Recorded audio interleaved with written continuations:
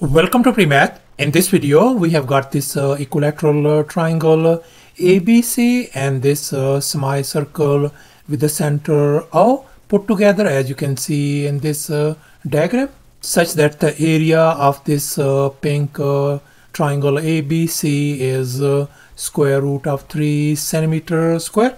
And moreover, this angle BAC is 60 degrees, and likewise this angle ABC is 60 degrees as well.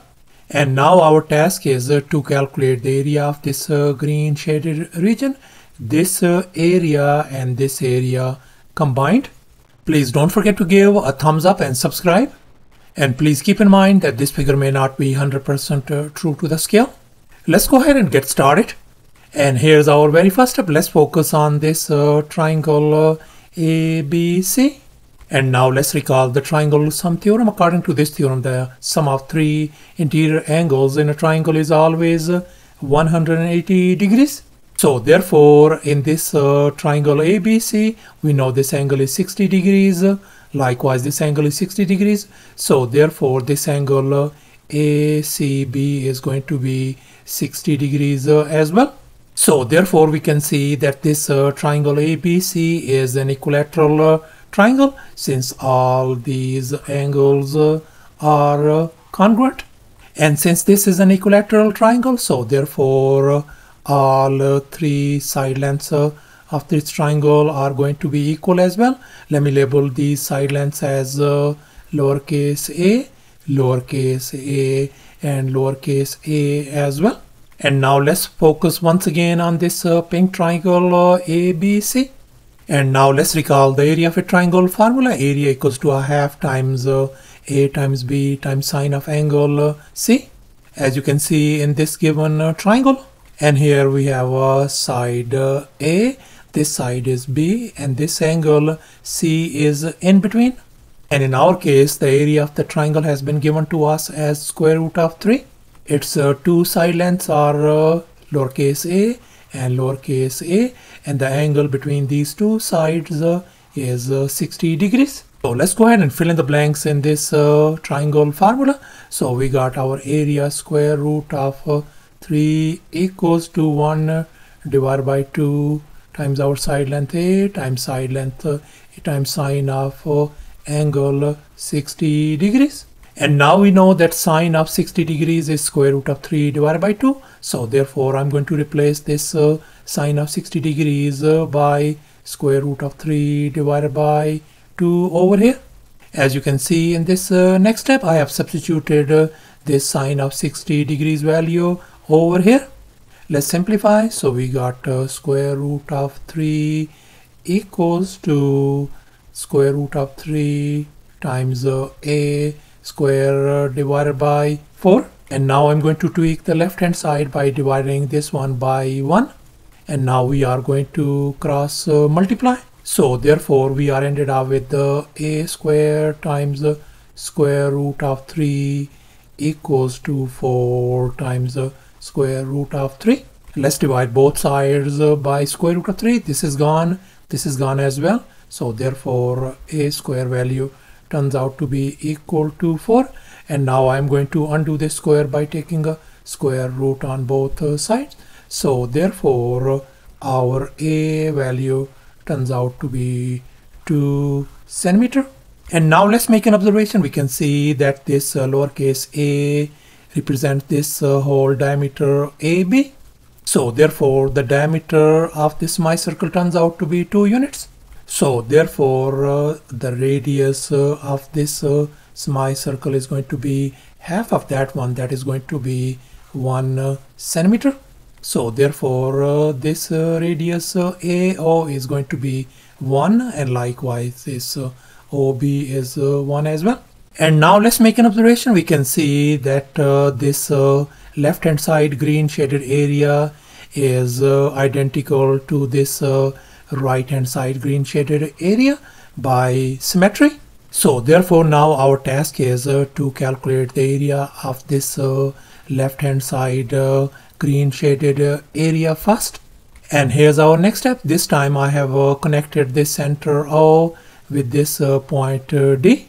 And now we can see that this OD is the radius of this semicircle, and we know the radius is 1. So therefore this OD length is going to be 1 as well. And we can see that this triangle AOD is an isosceles triangle, since this side length equal to this side length.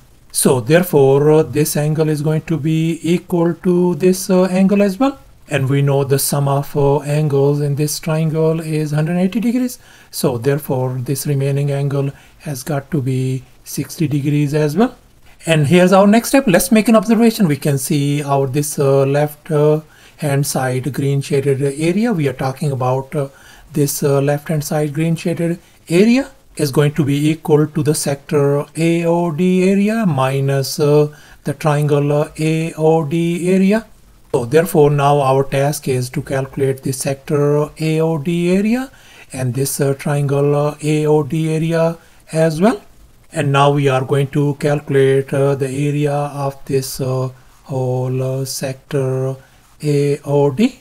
And now let's recall the sector area formula. Area equal to angle theta divided by 360 times pi r square, where r is the radius. And in our case, our angle theta is 60 degrees and our radius is 1. So therefore sector AOD area is going to be 60 degrees divided by 360 degrees times pi times our radius 1 whole square. And now we can see that this 60 degree divided by 360 degrees is same as 1/6, and 1 square is same as 1. So therefore this right hand side reduces to pi divided by 6. And now we are going to calculate this triangle AOD area.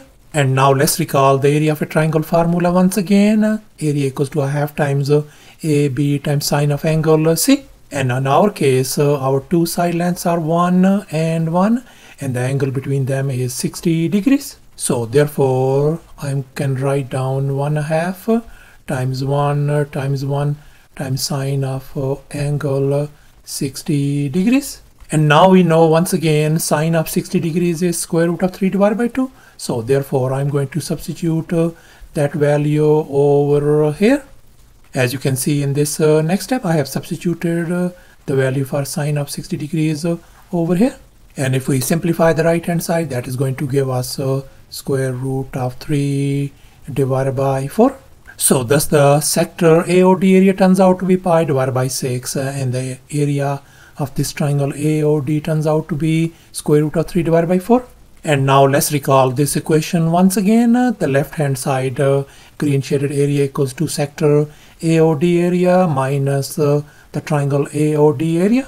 And we have already figured out these areas over here as well.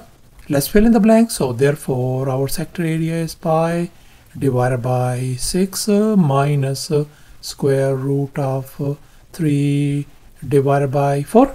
And we know that our this left hand side green area is equal to the right hand side green area.